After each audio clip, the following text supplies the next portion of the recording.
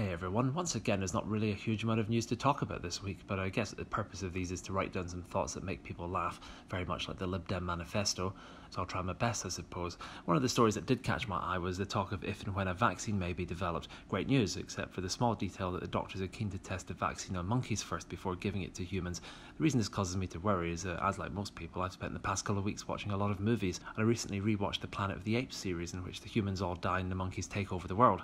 That's not a world in which I want to live, though nor is the Omega Man also starring Charlton Heston. He was in Soylent Green too, wasn't he? Yeah, I could live with that as long as I stuck to the other colours. Hashtag spoiler alert.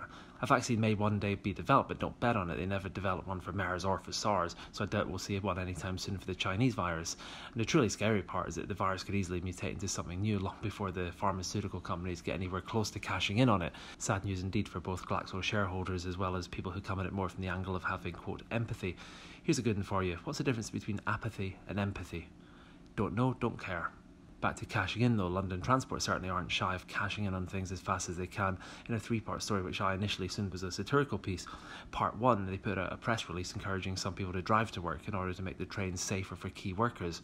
Part 2, they're already in talks to get a bailout due to the lost revenue. Part 3, and this is the kicker, they decide to cash in on it by upping the congestion charge to £15 in order to make sure that those drivers we just mentioned are left out of pocket. It makes your blood pressure rise, really. That's largely because I've been doing a fitness regime listening to 1970s progressive rock, meaning that I largely just stand completely still for 3 hours. Anyway, see you next week. If you like these, click subscribe.